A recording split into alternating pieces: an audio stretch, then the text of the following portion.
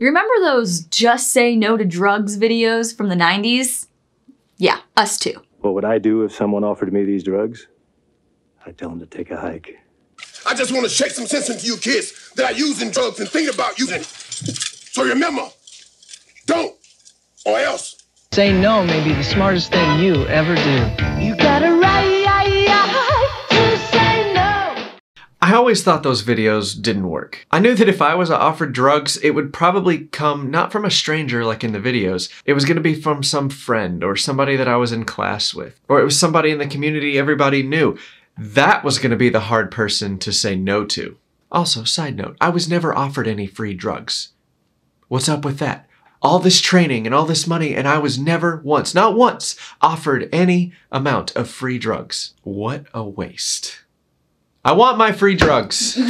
But seriously though, all jokes aside, standing up for yourself and saying no is a necessary skill, both in life and in business. You're gonna have to learn how to say no to a potential customer. But why would you ever say no to money? Or to a sale? That's the topic of today's episode of Maker's Money.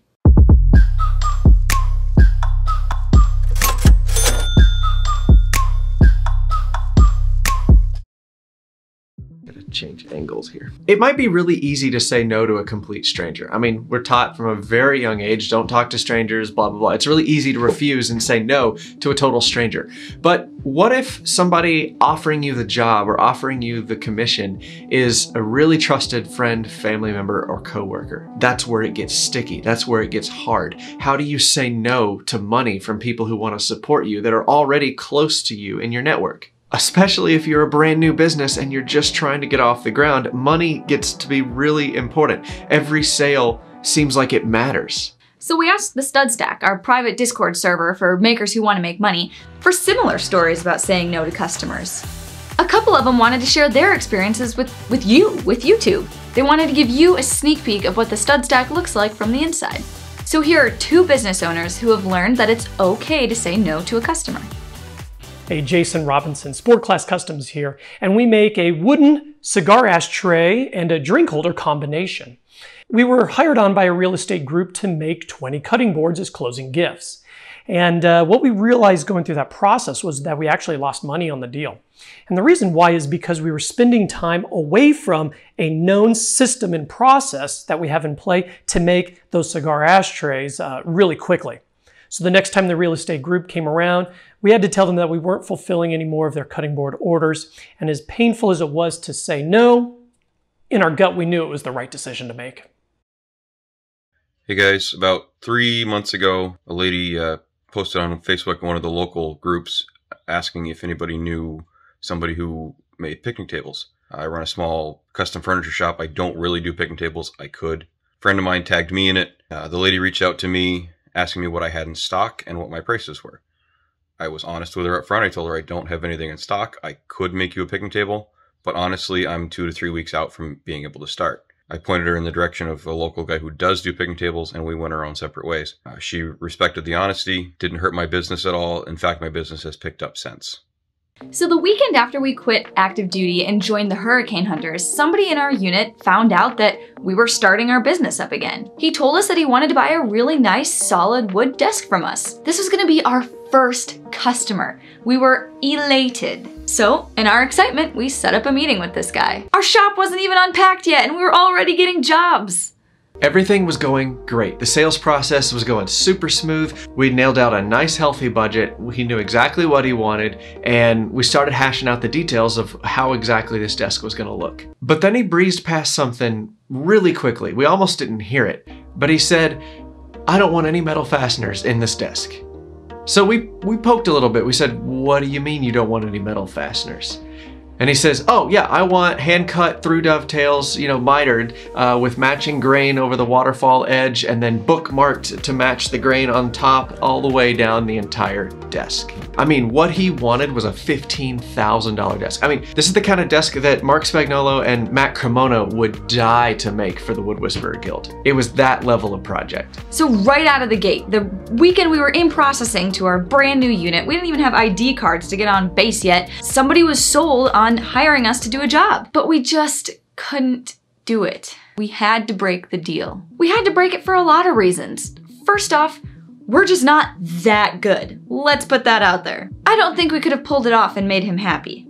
But even if we could, that's not the kind of business we wanted to run this go-around. We wanted to be much more production-based than fully custom. So what did we say to him? Well, we were just honest. We just straight up told him like, yo, dude, you're not gonna be happy with how we have to do this. That's not really the style of woodworking that we're best at. So I'm sorry, but I just don't think we can get it done. We never really talked about the desk again. We were heartbroken. We were so scared that he felt rejected or that we didn't want to do the project. We were just worried that we had made him feel bad. And that resulted in us being kind of like awkward around him. But after flying with him a few times, we realized that he didn't feel awkward at all. We were projecting that onto him and making the situation awkward for ourselves. He didn't care. He just went on about his life. And that's where we learned the really important lesson that saying no to a customer is really not that big of a deal. If a customer throws a fit because you say no to them up front, imagine the tantrum they would throw if they weren't happy with what you made. You don't want to be anywhere near that kind of customer. We made a whole video about him. But it's okay to say no. It's your business. If there's a job you don't want to do, if there's a person that you don't want to deal with, if there's a certain style that you just don't want to show that your business does, it's okay to say no. What do you want, like my permission?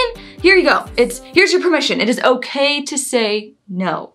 You don't need to take every job that comes your way. By saying no, you're not letting anybody down, you're not failing anybody, you're not ruining anybody's life. They'll be fine. Just because you own your own business doesn't mean you have to bend over backwards to satisfy every single person who asks you about a job. Yes, the customer is always right, but they may not always be right for you. And it's okay for you to say no. If you've watched any of our past Makers Money videos, you should know that you should have so many leads out there. You should be talking to so many people that you should say no more than you're saying yes, because you have so many jobs that people are requesting that you're overwhelmed and you have to say no to a few. I mean, at this point, Jen and I have got our processes so dialed in on these cutting and charcuterie boards that we say no to about 95% of all the custom jobs that come our way. Again, we're still trying to build our reputation. We've been in business 6 months in Houston. That's nowhere near enough time to have established enough credibility to be able to say no. No, like, get that out of your head. You can just say no. It's totally okay for you to wait and only take the jobs that fit a certain criteria for you and your business.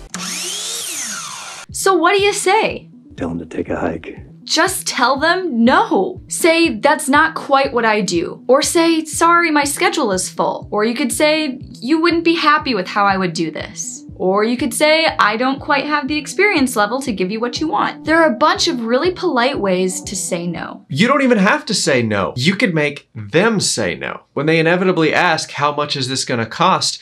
Throw them a number that's higher than you could ever imagine that they would pay. You got a very difficult customer or a very difficult family member to please?